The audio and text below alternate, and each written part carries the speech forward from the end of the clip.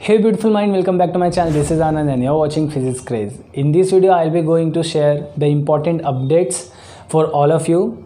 So let's start. The first update is we'll be going to cover the whole quantum mechanics syllabus in this month, and I'll be going to refer Jet Li's quantum mechanics book, and I'll be going to discuss some most important questions from that will help you for your interview purpose and to clear your conceptual doubts regarding the topics.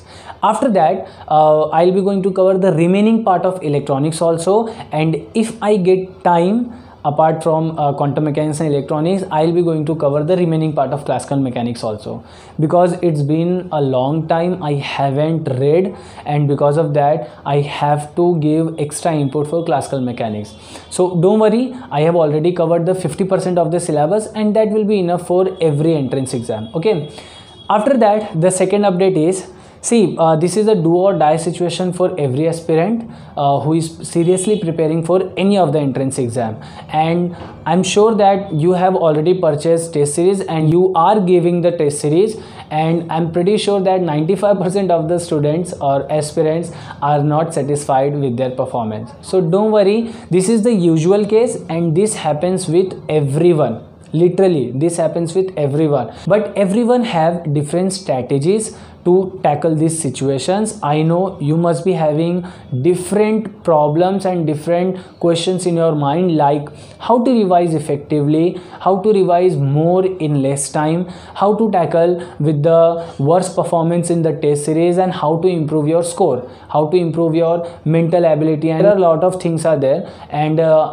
different situations or different students will have different question. So now that is your task to provide me the question that I'll be going to ask with those aspirants who are currently my batchmates, and they also appeared for JAM examination, but the special thing is they haven't joined any coaching for their preparation, not online batches or not the offline batches. So that will be helpful for you. How did they tackle with these situations, and what was their preparation strategy during these last 2 months? So please don't forget to comment your doubts and queries below, so that I'll be going to pick some of them and I'll be discussing with them, and I'll soon upload that video, I guess around 8 or 9 December, because till 5 we have 2 exams left.